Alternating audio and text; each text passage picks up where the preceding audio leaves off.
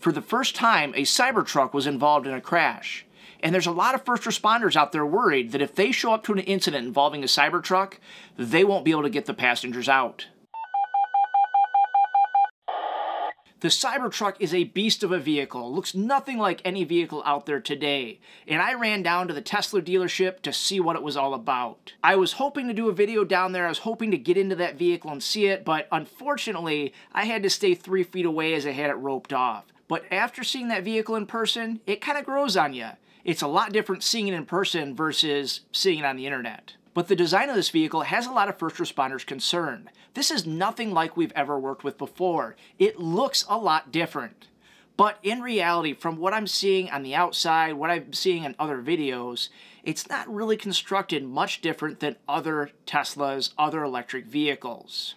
Many people are concerned about the weight of the Cybertruck in regards to being on the road and crashing into other vehicles. However, the weight of the Cybertruck is very similar to a vehicle like a Ford F-150 crew cab, and it's far lighter than something like the new electric Hummer. The biggest difference are the bulletproof body panels. You can literally shoot bullets at this thing and they're not going through. All that sounds scary, and the fact that it's bulletproof makes it seem like it'll be difficult to get into. I think most fire departments will have the proper tools to get through that material. Your average Sawzall blade, your air chisel, they all should rip through that material without any issue. Many media outlets are going crazy with the news of the first crash involving a Cybertruck.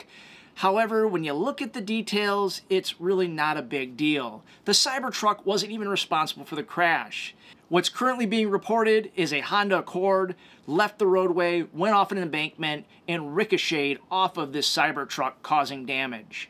And it didn't do a lot of damage to the truck at all. If you look at the damage, it seems like it mostly hit the side of this vehicle, damaged the stainless quite a bit, ripped a lot of trim off, the wheel cover, but overall there appear to be no injuries from this crash. Now, if you look at the crash test videos out there, this vehicle crashes much like any other vehicle. And one thing to note, this does have the Giga Castings in the front. Now, I don't have a lot of details on the full construction of this vehicle yet. Hopefully in the future I'll get some hands-on time with this vehicle, I get to see it tore apart, and I look forward to getting in there and really understanding what's going on with the casting in that vehicle and the construction of the vehicle. But if you compare it to the Model Y, for example, that Giga Casting in front, there will be some changes as we look at extrication. When we look at something like a dash lift, a dash roll, there might be some changes that we have to adopt in order to actually be able to lift that dash or roll that dash. But with newer vehicles, crumple zones, the way those vehicles dissipate energy away from the passenger compartment, we're not having to do as many extrications as we used to. However, when you have a vehicle in a high energy crash, something above 35, 40 miles an hour, where we really shine as fire departments, really having to get in there and do extrications, that's where things may be a challenge with a vehicle like this.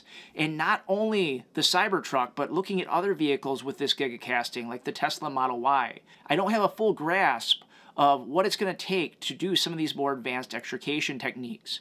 Hopefully in the future, I'll do a video to discuss this issue directly. Now, a few things about the Cybertruck that really make it unique. I've already mentioned the bulletproof body panels.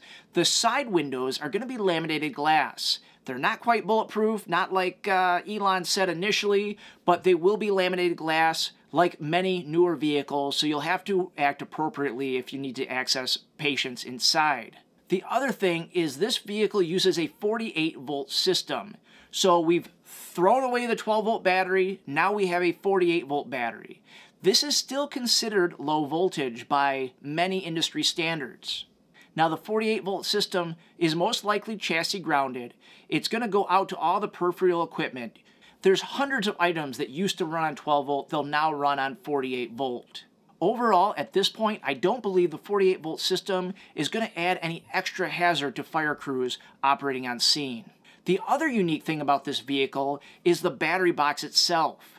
If you've seen one of my other videos, for example, the Tesla Model X that went into the ocean after trying to launch a jet ski at a boat launch, should be this video right here, but that vehicle, the battery box filled up with water. That caused a fire. The vehicle was burning underwater.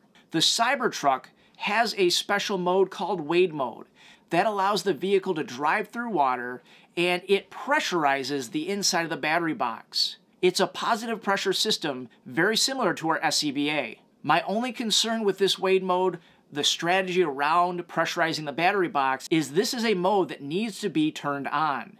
If you've got a vehicle that maybe it is launching a boat and it gets away from the driver, or the driver just backs into the water too far, they don't have that wade mode on, it's possible they're going to flood their battery, going to cause a fire.